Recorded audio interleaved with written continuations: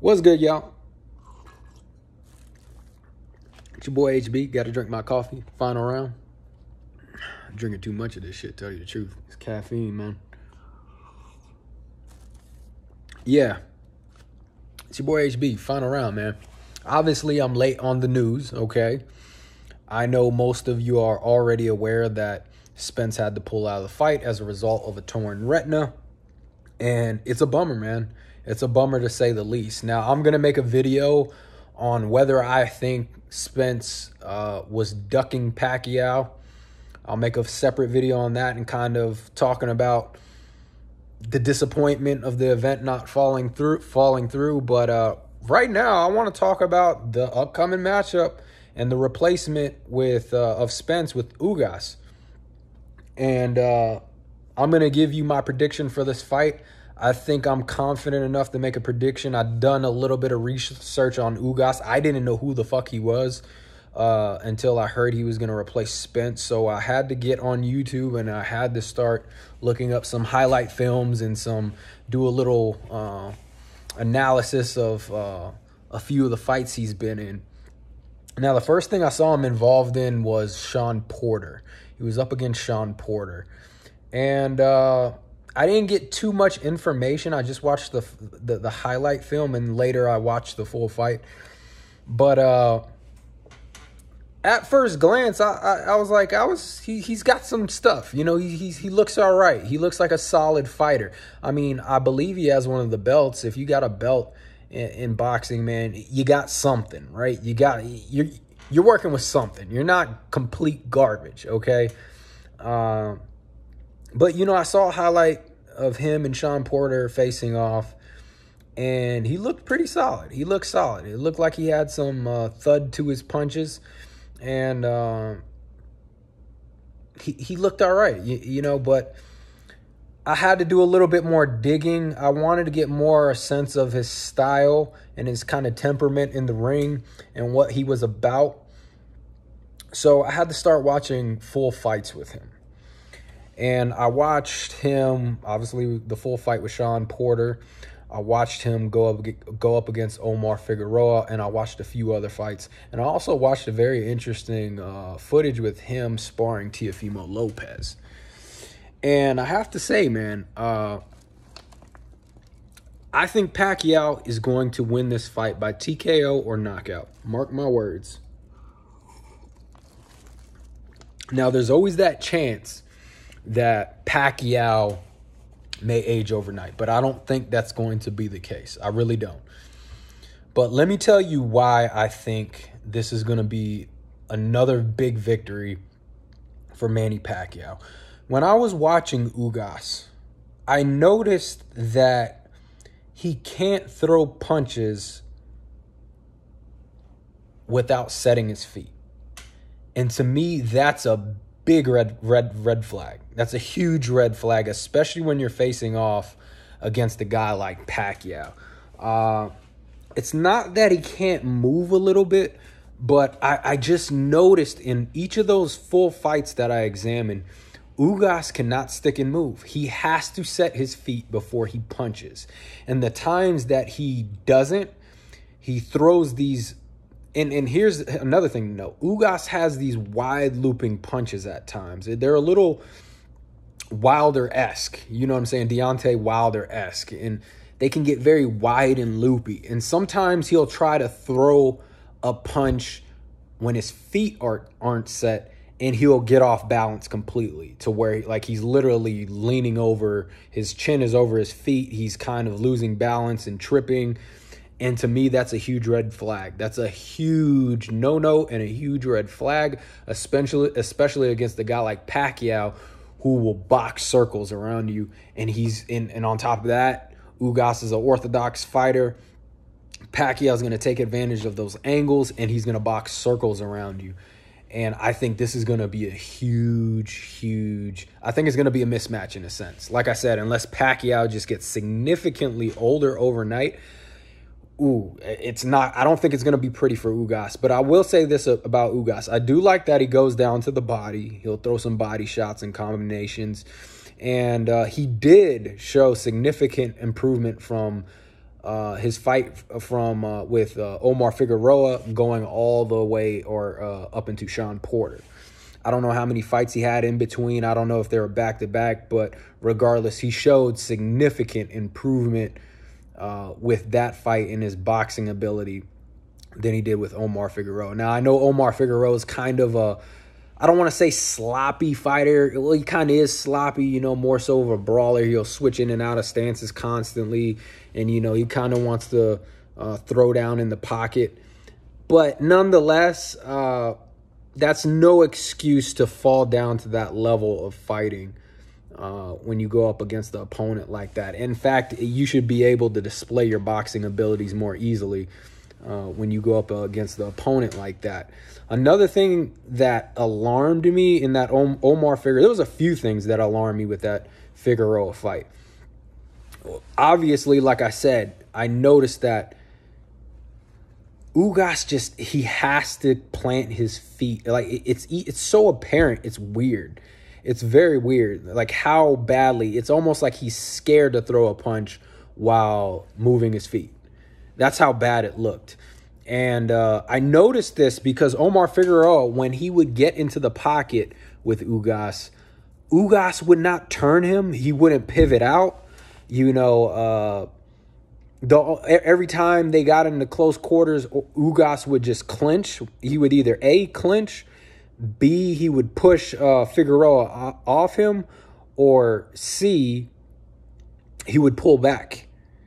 And it was very confusing to me because I'm sitting there thinking, like, why isn't this guy turning his opponent? Like, his opponent is not that skilled. His opponent is just recklessly walking inside, trying to get to the inside.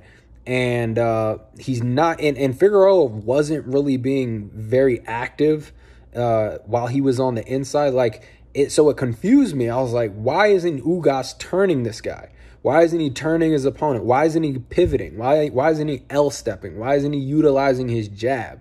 You know, if you're going to kind of put on a boxing display, that's the perfect opponent to do it against, and he didn't do it. But here's the weird thing. He goes on to the Sean Porter fight, and he looked significantly better. Now, I still see a guy who struggles that needs to plant his feet before he throws punches, but his jab was significantly better in the Sean Porter fight. And I like that he was going down to the body early on in that fight with Sean Porter. His jab looked a lot sharper. And he was throwing combinations to the body. And I'll give him that for the Figueroa fight. He did go down to the body a lot. He threw some great combinations to the body. And he does have some good power. He has some good solid power because he did knock Figueroa down with the right hand early on in the fight. So he's got a few things going for him. There's a reason he's a champ. He's got some power. He's got some grit. You know, when he wants to use his jab, it's fairly good. And he does go down to the body. And right there alone is enough to make you a pretty decent, solid fighter. So there are some things going on for him. He might be one of those guys that he kind of performs at the level of his opponents, right? But I don't think he's going to do too well against Pacquiao, especially he doesn't have a jab that I think he's going to be able to contend. That's the thing with Spence. I don't even think Spence would be able to hang with Pacquiao. But here's the thing. Spence has a very good fucking jab. It's almost like Ugas is a very poor man's version of Spence in an orthodox fighting stance. That's essentially what I get from him. And, you know, I would say he's kind of like a boxer, puncher, counter type guy. But overall, even though his jab looks significantly better against Sean Porter, it's still not the type of jab that I think is going to be able to stop Pacquiao from working his way in and kind of working his angles, throwing his combinations, throwing that beautiful lead left hand where he slips your jab and then he pivots out. This is going to be trouble for Ugas. I see a lot of trouble with him. His best shot in this fight is to work his jab as best as possible and get those body shots in, which he can do very well. So I'll give him that, but he has to be consistent. But I don't think he's going to find Pacquiao at all in this fight. I think Pacquiao's going to be a ghost. He's not going to be able to touch him. Ugas is he's stuck in the mud. He has cement feet. He throws himself off balance the times he does try to stick and move. He doesn't know how to turn his opponents. And you know, obviously when I saw him against Omar Figueroa and he was fighting on the inside, he doesn't have any inside game as well. And it's not so much that I'm worried about Pacquiao beating him up on the inside, because obviously Pacquiao likes to work around, you know, box circles around you and, you know, utilize those angles. So it's not so much that I'm worried about Ugas getting beat up on the inside by Pacquiao. It's more so that the guy doesn't have any footwork. He doesn't have any footwork. And that's going to be a huge problem. How are you going to beat fucking Manny Pacquiao if you can't catch up to him, if you can't position yourself? And that was one of the big red flags to me. It's like, not only do you not have the footwork, when I saw him go up against Omar Figueroa, like, you don't understand positioning. And like, when you're fighting on the inside, right, you don't need like spectacular footwork. You just need to understand maybe head placement, you know, body placement, or maybe taking a step back so you don't smother yourself, or just taking a small little step to the left or the right. You know what I'm saying? Like, you don't need to have like fucking fast feet when you're fighting on the inside. So it also showed me that Ugas probably doesn't have a great understanding of positioning. So you don't have a great understanding of positioning. You don't have any good footwork. You know, you can't punch while moving. Your jab it's on and off. Sometimes in fights it looks good, and sometimes in other fights it's not really, you know, a factor. And, you know, I just don't see how Pacquiao loses this fight. Like I said, unless he just gets significantly older in one night. I see Pacquiao winning by TKO or even knockout. I really do. And obviously at the very least, winning on the scorecards. But I see Pacquiao winning this fight undeniably by TKO or knockout. Yes, I train at the Wild Card gym. Yes, I support all the Wild Card boxers. Shout out to Casemiro for beating Rigondeaux, representing Wild Card as well.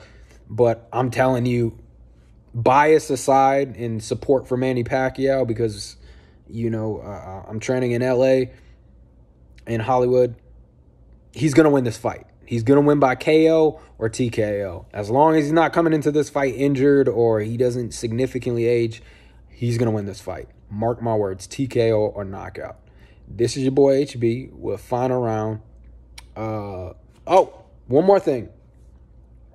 The only other thing I'd be concerned about Pacquiao for this fight is maybe he gets a little too overconfident. Maybe he gets a little complacent.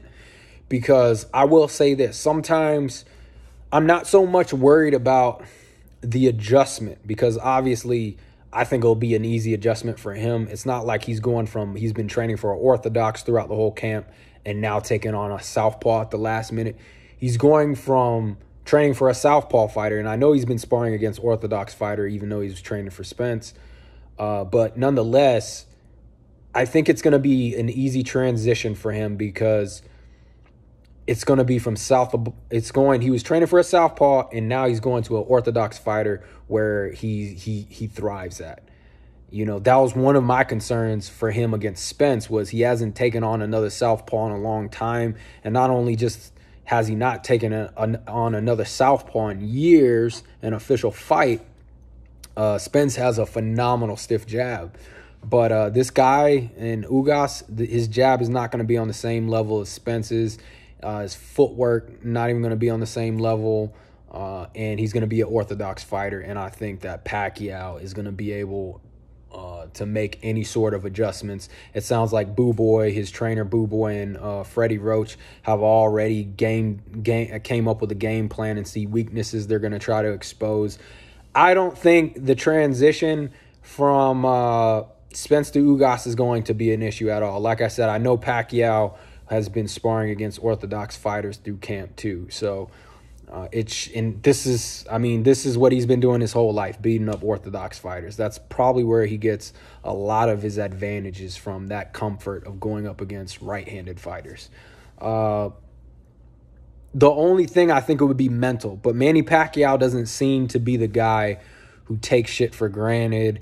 He doesn't seem to be that dude, man. And he tends to respect all his opponents. And he goes into every fight, he seems, he goes into every fight trying to win. But, I'll say this, with Jeff Horn, it looked like he wasn't, himself for a little bit. But Jeff Horn's very awkward fighter. So that would be my only concern. You go from this exciting fight with Spence, and, you want to take on this big challenge, and then they kind of give you Ugas, is not well known. But nonetheless, it's still an impressive victory for Pacquiao, beating a guy younger than him, I believe. And he has a belt. He's competing, at his highest level. So look, we got to appreciate this. We might not see Manny Pacquiao ever again, man. This might be his last fight. I don't think it will be, especially if he performs well. I think it'll be very contingent on how he performs for this fight. But you never know. It could be the last time we see Manny Pacquiao fight, especially against a good competitor. Now, I know I feel like it's going to be a mismatch, but nonetheless, he's facing another title holder, and that's impressive, man. The only other guy I think who was doing crazy shit like this at Pacquiao's age was Bernard Hopkins. Look, man, this is exciting, and it could be the last time, or it could be the second to last time. Nonetheless, I'm going to be watching, and I'm going to be impressed if Pacquiao pulls out the victory. I shouldn't say pull, but if he wins, I'm still going to be impressed, even though I expect him to win. So, yeah, let me know what you think, you guys. Comment down below, like my video, subscribe. I remember my subscribers. I'm an up-and-coming young boxer, and when I start doing my shit, I'm going to remember the people who roll with me in the beginning. So, like the video, subscribe. Don't hate, man. No negative vibes. Don't be thumbing down my video. Just don't watch the shit, man. I mean, I'm not doing anything fucking egregious. Yeah, man, subscribe, man. I love talking sports. I love boxing. I love MMA. This is what we do, man. I'm just trying to share my opinions and thoughts and my experience and, help others out. And, yeah, man. But this your boy HB, man. Keep it real. Stay safe out here. We need to change these liberal policies in Los Angeles. It's fucking crazy. But until then, man, peace and love. Get at me.